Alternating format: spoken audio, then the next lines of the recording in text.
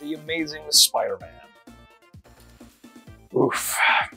This game marks Beenox's third official entry into the Spider-Man franchise, and like its namesake, is the film's official counterpart in video game form. It's hard to really classify this game as a movie tie-in game because while it does take place within the film universe, it just basically uses thread points here and there from the film in its own unique plot. That being said, I still do consider it being a movie tie-in game because its release window coincided with the film's release, and let's be honest, these games only really come out to market the films for you to go see them, which I don't know if strategically that works out as well as they think it will, because why would you pay $15 for 2 hours of a movie versus $60 for endless amounts of entertainment with basically a game in movie form? I don't know. Anyway, let's move on to the review.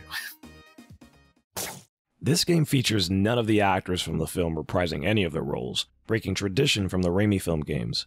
No Andrew Garfield, no Emma Stone, not even Rhys Ifans as Kurt Connors. Hell, I don't even think they allowed their likenesses to even be used in this game because, good grief, these character models look nothing like their film counterparts. And we don't even get to see Peter in this game, which is a good thing because, well, I guess we'll get there in the next game. Instead, we get Sam Riegel as Peter Parker and Spider-Man, and Kari Wahlgren returning this time, but as Gwen Stacy, and Steve Blum as Kurt Connors. The big baddie of the game is Alistair Smythe, which, in hindsight, had the Amazing franchise actually panned out, would have been hilarious to see this game backpedal its way into retconning this game's events. Also, sorry BJ Novak, you really didn't get a chance. Anyway, Smythe is voiced by none other than Nolan North. Admittedly, North's performance in this game makes me laugh. He plays Smythe strictly like an intellectual scientist, but once his descent into madness begins, he basically loses that slight accent and goes straight into full-on angry Nolan mode. The rest of the cast is serviceable at best. Sam Riegel plays a very forgettable Spider-Man, which is no fault of his own. The lines written for him are not exactly the greatest, and the main plot does the character no favors whatsoever, but at the very least he tries. Doing with my life? I should be studying, flirting with cheerleaders, and playing WoW. Bruh. The dialogue written specifically for him and Gwen is nauseating to say the least and brings out the more cringe-inducing moments within the game. You know that you were the one. When I first saw you in science class, I just wanted to be with you. Even when I promised I wouldn't. As far as everything else goes, it's pretty underwhelming at times and feels off. It gets particularly bad when you're swinging around in the city and you have to constantly hear Peter whooping and hollering about it. At a certain point, you do really want to hit the mute button. The same could be said for the rest of the characters in the game, with there only being one moment in particular that actually got a chuckle out of me, which was Claudia Black's character Whitney Chang comparing these generic Oscorp goons to stormtroopers, which they really are. Hey, what the hell are you doing? Move! I'm not the droid you're looking for. The plot, to go into more detail, is, how do we say this? Dumb? Is dumb the right word? I feel like we're encountering a pattern with these Beenox games. While I do give them credit for coming up with an original plot and not essentially recreating the film in video game form, the plot in this game is all kinds of bonkers. It, like its film counterpart, revolves solely around Oscorp as the end-all be-all problem maker in New York City. Not anyone else, just Oscorp.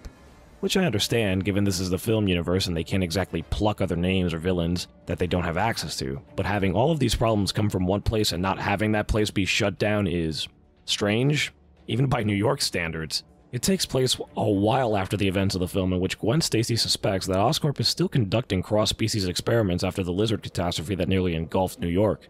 It's here where they encounter the Rhino, who charges at them before eating a force field and being made to look more stupid as usual, as we're introduced to Smythe, who comes out in a panic running to see if everyone's okay. He then scolds Gwen for being there after hours and wonders why as Peter covers for her, saying that he just wanted to take a look around and was a big fan and it was his fault. Smythe obliges? Why exactly? You have highly dangerous, contagious cross-species running around. One who nearly trampled someone had a force field not been up, and you all of a sudden want to give these people a full tour of things that are supposed to be outlawed, and again, are incredibly viral? You are instilling a ton of faith in someone you don't even know, and someone who's basically an intern to keep quiet about the things that they're seeing. With no NDA signings and anything of the sort, just why? This already makes no sense and is completely illogical, and we haven't even taken control of the character yet. Anyway, the cross-species sends Parker as the tour progresses, and they go ballistic because he's technically a cross-species himself, and look, the game never really goes into any explanation as to why they go nuts, and Beenox is pretty good at adding fillers, so they go nuts. They're viral, and they infect Gwen, Smythe, and a bunch of the other nameless Oscorp scientists, who you now have to save from converting into horrible mutations and completely losing their humanity, as well as maintaining the cross-species virus from infecting the entire island of Manhattan, which ultimately fails as all the cross-species escape. As you leave Oscorp to develop a plan, suddenly, giant robot. The pacing in this game, holy sh**. Who thought it was a good idea to fight a gigantic robot 15 minutes into the main game? That thing is bigger than Long Island, and here you are taking on a giant robot that hasn't gotten the National Guard called in, or Smythe arrested on the spot. I gotta stop. I'm gonna be here all day with this. It's here where you have to enlist the help of Kurt Connors to develop a cure by breaking him out of an asylum and making things 100 times worse as you let out all of the inmates in an I'll clean it up later situation. Good grief. If J. Jonah Jameson existed in this universe, he'd have a field day with this. This just in, folks. We have breaking news. It seems that mass menace has struck again. Reports are coming in that Spider-Man has now broken into the Beloit Psychiatric Hospital and has let loose that repulsive reptilian rascal, Kurt Connors, aka the Lizard. This comes hours removed from several cross-species being spotted in downtown Manhattan. Remember, folks, I was the one who told you originally a few months back that these two were in cahoots. Now all of a sudden everybody's doing the dinosaur and Spider-Man is breaking the Lizard out? Convenience? I think not. He's a menace to society and a threat to all humankind and should be apprehended and incarcerated immediately. What's it gonna take, New York? Spider-Man to start eating babies? Are we going to wait for Spider-Man to start eating babies? You decide. Jared, cut to commercial. What do you mean we don't have a sponsor? Thanks for the update, JJ. Oof. I guess the asylum stuff is just more filler for the open world, so there's that. Peter and Connors work together to create an antidote, but it's not properly tested. But Peter presents it to Gwen and the others anyways, as he trusts Connors, as Smythe takes the antidote and administers it for himself, not believing it to be superior to his nanobot cocktail serum, still in the works. The antidote ends up crippling Smythe and sends him off the deep end, with Smythe now being hell-bent on killing Spider-Man and Connors, to the point where he is literally destroying the city he is trying to save. And yeah, more giant robots. Peter ends up passing out from his encounter with a giant robot snake. Why? And Connors deducts that the problem with his original antidote, realizing that Peter is the perfect cross-species and therefore vital to perfecting the antidote for everyone, and develops a new perfect serum that's ensured to work, as it does, as Spider-Man, now recovered, is able to give the antidote to the scientists and Gwen. Smythe, who at this point has been fired from Oscorp, finds out who Spider-Man is because Connors made the mistake of leaving the apartment they were held up in to go see his family, and someone reported it as him coming out of Parker's apartment. I don't know how, because the apartment Peter was staying at was Stan Lee's apartment, who he was watching it for, which was established very early on in the game, so his bases should have been covered. But I guess Beenox wanted to find a way to make Smythe more of a threat, so the secret identity reveal, I guess, was the only way to do that, and not like threatening Gwen, who he's practically next to the entire time and knows the two are lovebirds. And yeah, I don't know, this guy is stupid, okay? Add to the fact that this being the reason why he deducts the secret identity thing, everyone in New York should come to the same conclusion as well, because Spider-Man broke Kurt Connors out of the asylum, making this one of the dumbest things Spider-Man has ever done, number one, and number two, one of the least thought-through threads in a Spider-Man story. Way to go. Smythe kidnaps Connors and sends out one of his spider hunters to literally crash through the apartment building and take Peter out and taunting him, telling him that he's got Connors and dares him to rescue him. It's obviously a trap, and Smythe captures Peter, who manages to free Connors out of Oscorp, and tells him to return to his old lab. He is then injected with a nanobot cocktail, eliminating his powers. I guess Beenox really likes this whole powerless Peter Parker plot thread because they just love doing it. This is the second game in a row. Powerless Peter Parker now has to escape Oscorp and a vindictive Smythe before being killed, and he manages to do so, meeting up with Connors and Gwen in the sewers. Connors, realizing Peter being in no condition to help, decides the only way to stop Smythe and the virus is to once again become the Lizard, and by moving as fast as possible to defeat Smythe and administer the cure before the Lizard completely takes control of his mind. Peter here then momentarily dies due to the cocktail. Again, we did this in the last game. He is then seemingly brought back to life by Gwen via a defibrillator. Convenient. It's here where it's discovered that with enough electricity, the nanobots in Peter's bloodstream will seemingly cease to exist, re-enabling his powers. Wait a minute. Wouldn't that mean that if anybody else who got cured by this nanobot cocktail had enough electricity put into their body, they would essentially become a cross-species again anyways? Yeah, real good job, Smythe. God, this game's writing. Anyways, that's what he does, and he regains his powers working together with Connors to take down Smythe, who in every evil scientist trope realizes the error of his ways and the damage he has caused. Because the giant robot raining missiles down in Manhattan clearly wasn't enough. Oh man, this game's writing. Unfortunately, the Lizard has taken control of Connors, and Peter now has to track him down and heal him too, which he does. And the city then gets cured, and Connors returns to the asylum. And despite the fact that Spider-Man did so many things that did not help with this pandemic whatsoever and could be labeled as a war criminal, to be honest, he's regarded as a hero. Oh, and Smythe kills himself in a really oddly dark post-credit sequence. Yep, that's the plot. It's pretty poor, and the pacing is god-awful, and the fact that the game goes from dismantling giant robots to fighting guys that are slightly bigger than you, but somehow cause more trouble, is mind-boggling. It's almost like the game was developed with set pieces in mind and no real thought put into them as to how the execution of it all would work and scale with the rest of the game. Add that to the fact that Spider-Man vs. the robots is hardly the most exciting thing in the world, considering that at this point in 2012, having heroes fighting generic robots had been done to death. It's about as generic can be. And it doesn't help the game at all, despite some of the cool-looking animation work put into the game to make the sequences look amazing. Again, I give them props for doing something different, but the lack of logic and thinking in some of these plot threads boggles my mind sometimes. It's easy to be an armchair quarterback and complain about a story after the fact, and Lord knows that writing a story for a Marvel-based property off of a film cannot be easy. Especially when you have to have someone at Marvel or Sony sign off on what it is you want to do. But I just want things to make sense and have a thread of logic to them. And in here, there isn't much of either. You kind of have to turn your brain off and accept things for what they are and try not to get too mad when they don't make any sense. As a game, it's similar in structure to the other Beenox titles, but the biggest difference here is that this is Beenox's first open-world Spider-Man game, something many fans are clamoring a hopeful return for. While most enjoyed the more linear-styled level-based design Beenox entries, we all knew deep inside that Spider-Man excels in an open world, and it's where the character can meet his full potential in terms of maximizing the amount of fun you can get out of him. So this news was met with a widely positive reception, as that, coupled with the prolonged development time due to this being a movie tie-in, gave many fans like myself a hopeful glimpse into what could be a potentially good Spider-Man game. Again, despite two somewhat solid entries prior to this, the damage Spider-Man 3 had done to the reputation of these games, combined with just how cheap some of these games looked in comparison to the most games they were competing against, Spider-Man's reputation in the video game world had soured from must-play to probable rent to let's just not.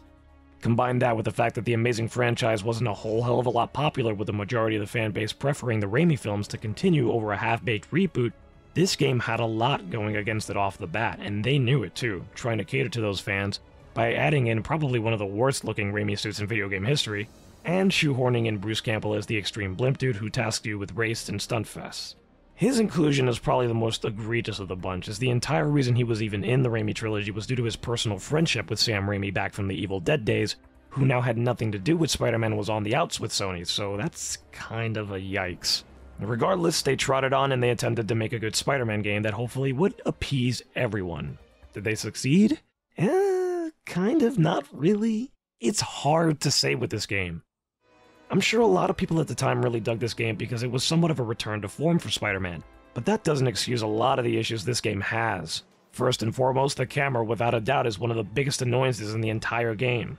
It's so far up Spider-Man's ass that any of the newly introduced mechanics like the web rush mode that's a really awesome auto parkour mechanic that needed a little bit more time and polish, or even any delicate fast-paced platforming that's really only allowed in the open world, becomes such a confusing mess that you genuinely feel like you're breaking the game at times.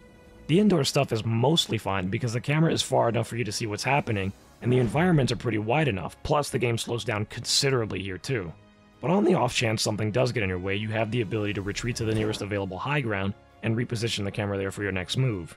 In the open world, everything you do feels incredibly jank. Hell, it even looks jank. A lot of the map is repeated geography over and over again, which is extremely lazy in comparison to the likes of what Treyarch and even Shabba Games did with their respective New Yorks. Add on top of that this game has Spider-Man magically swinging through the air, something that had been squashed out since Spider-Man 2 Returns here, oddly enough. And even though the swinging is visually appealing with good feedback from the rumble feature on the controller and some excellent animations, it's an annoyance all the same because it takes you out of it when you're basically above a building, and Spider-Man is still swinging somehow on a cloud. I don't understand. I don't understand.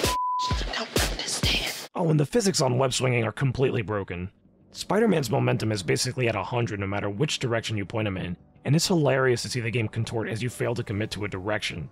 It's no surprise that the area Beenox has had the least amount of experience in is arguably the roughest part of the game, but even some of the things they've been partially good at suffer here. While the combat in both Shattered Dimensions and Edge of Time left things to be desired, Amazing had an opportunity to really improve upon both and carve out a unique experience.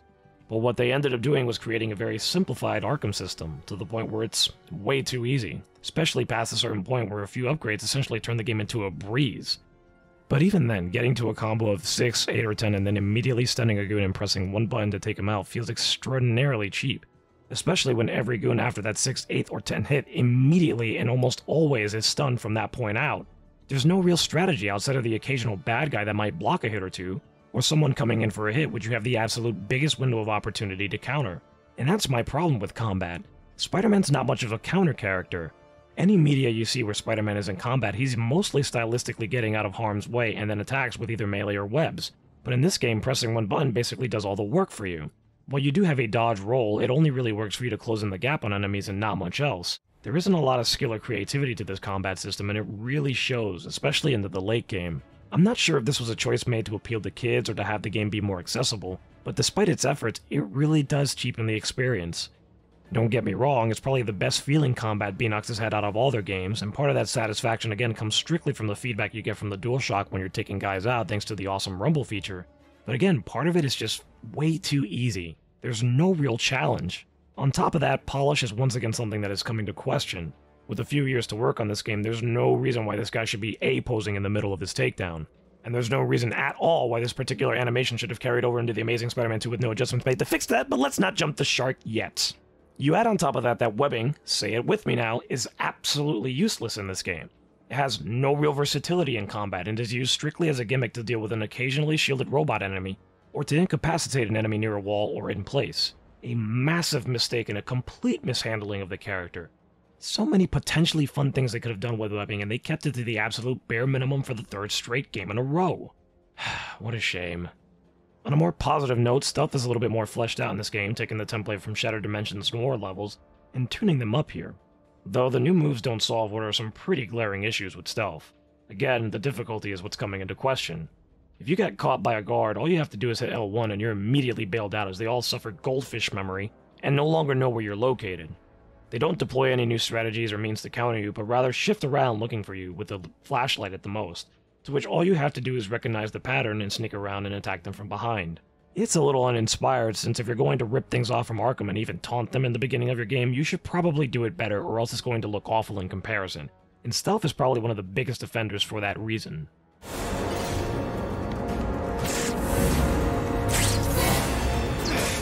Fine, playing tricks on me.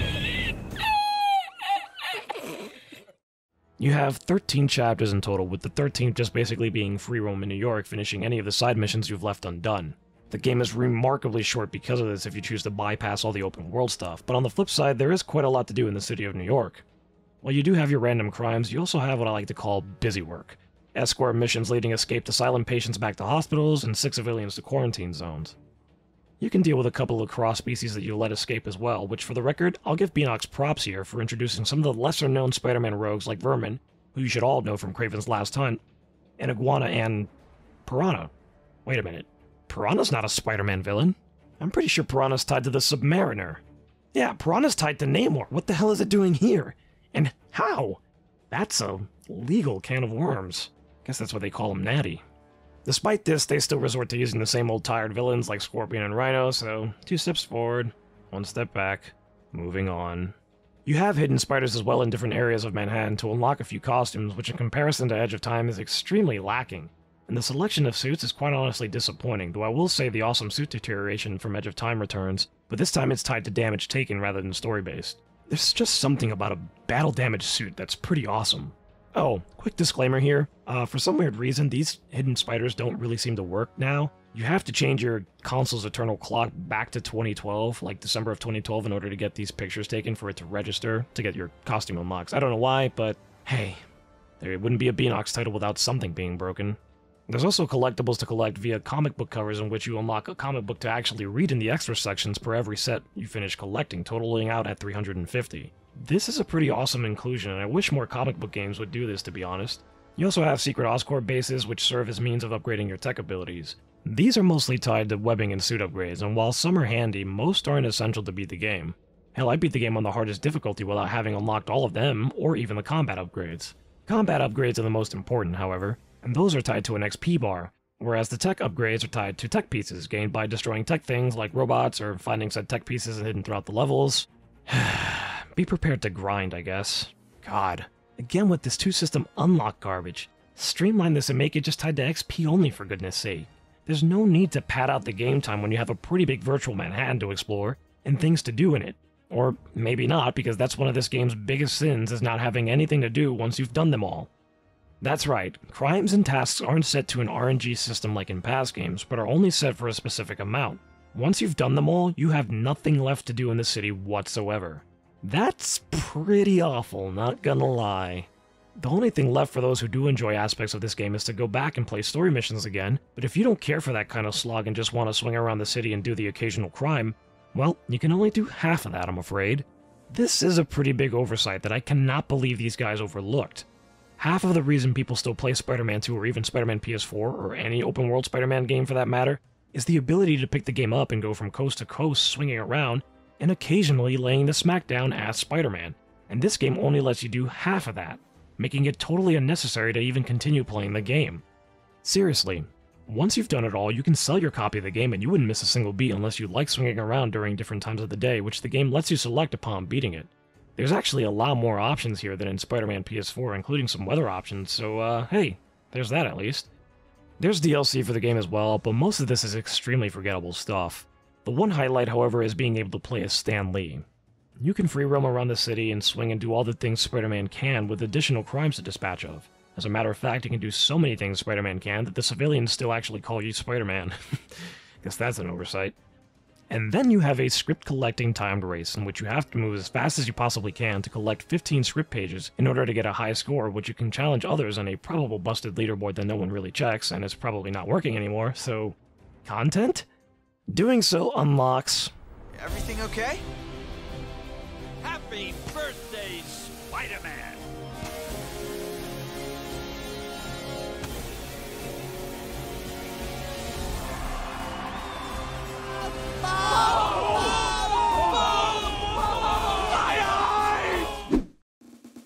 Oh God! What did I just see? I paid money for that! I collected 15 script pages as Stan Lee for that! This is for Spider-Man's 50th birthday! I think I threw up in my mouth a little. I think I'm done. I think I'm officially done. I'm gonna need to go power drill my eyes out and wash them out with bleach, so let's just finish out with this review. The Amazing Spider-Man is an incredibly mediocre game. It had a lot of amazing potential and some great concepts that, had it been given more time in the oven to cook, could have been extremely great, but like most things in this game, its lack of polish and extremely poor execution are what bog it down.